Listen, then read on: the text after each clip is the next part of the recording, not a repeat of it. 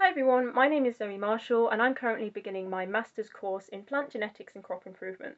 This course is run at the John Innes Centre via the University of East Anglia and I'm being supported by a bursary from the British Society of Plant Pathology. Last summer I completed an internship at the University of British Columbia in Vancouver, Canada.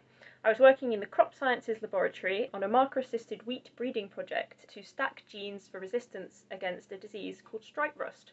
As well as my work in the laboratory, I was involved in maintaining the greenhouse populations, and I also had the opportunity to go on a disease survey around Alberta, where we identified cereal diseases affecting the crops. This whole experience really inspired me to move forwards into the area of plant pathology.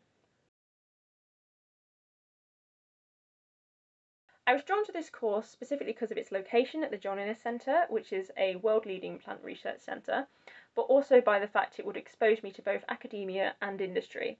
So I'm currently planning my 6-month research project, which will begin in a few months and you will see in my future vlogs. But I am also doing talk modules which are taught by industry professionals and we get to visit industry locations.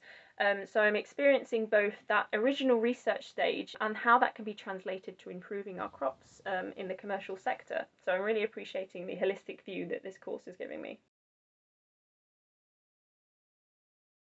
I hope to learn a lot during this course and to develop my laboratory skills, but I'm most interested in learning more about biotechnology. From my perspective, this field, especially genome editing, is really what's going to revolutionise how we approach plant breeding and protecting our crops from disease moving forwards. So I can't wait to see how that's already being used and how that can progress the field moving forwards. Thank you for listening, and I will see you next time, hopefully at the beginning of my laboratory project.